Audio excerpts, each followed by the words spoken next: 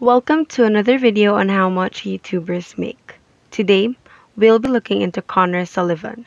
To understand his statistics, I'll be going over his channel through Social Blade. As I am recording this video, we can see that his channel has over 500 video uploads, along with 900,000 subscribers, giving him a total video views of over 118 million.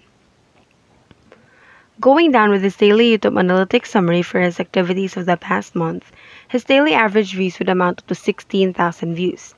He also has a total of over 114.8 thousand views weekly and an accumulated video views of over 491.9 thousand for the past month. Now, with his daily average views data on hand, we'll go ahead and input this amount to Social Blade's money calculator along with YouTube's usual CPM. CPM meaning cost per thousand views, which usually ranges from less than $1 up to $10. This all depends on how well your channel is going, how many ads you have in your video, how long your audience views the ads, and whether they open the ads or not. The country from where your audience are also affects your CPM value, but in this video we are going to use $5 CPM to match their average.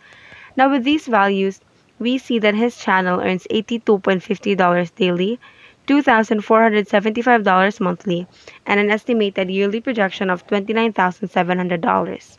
However, with all these earnings, YouTube takes about 45% of the YouTuber's total income. After taking 45%, Conner Sullivan more or less earns $45.38 daily, $1,361.25 monthly, and an annual earning of $16,335.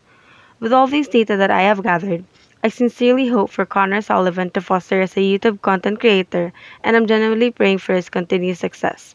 Do check out his channel and subscribe if you're into his content, and don't forget to like our video as well if you loved it, and subscribe to see more videos like this. Thank you and see you in the next video.